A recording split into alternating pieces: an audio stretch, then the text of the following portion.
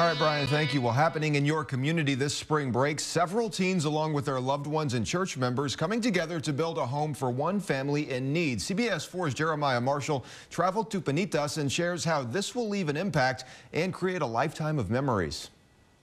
Prayed together, we've worshiped together, we've cried together, but Dad, it goes back to them. With each cut or drill is a step closer to completion for Rosaura Juarez and her two young children to a place they can call home. It is truly a special experience. 17-year-old Trey Bass is working hard during his spring break to make this goal happen. A home is more than just a place to have shelter. It's a place to make memories. It's a place to call your own. Juarez was able to enroll and qualify for the Buckner Family Hope Program, where she completed the required courses and coaching. Throughout the process, they're actually being engaged and empowered, and that kind of helps them soothe that there's a better tomorrow, but we just have to wait.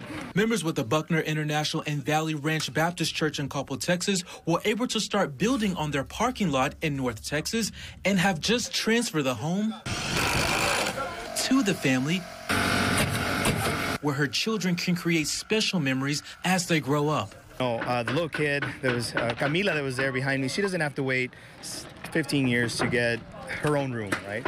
So it's a huge impact that happens throughout the year.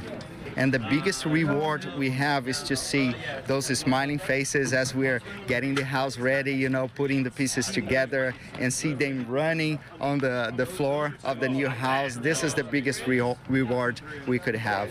With several special messages of hope etched in the foundation, so this family will never forget the hands that made this possible. I really want this home to be a blessing to this family. I know that they've been working really hard through Buckner's programs and getting the help they need.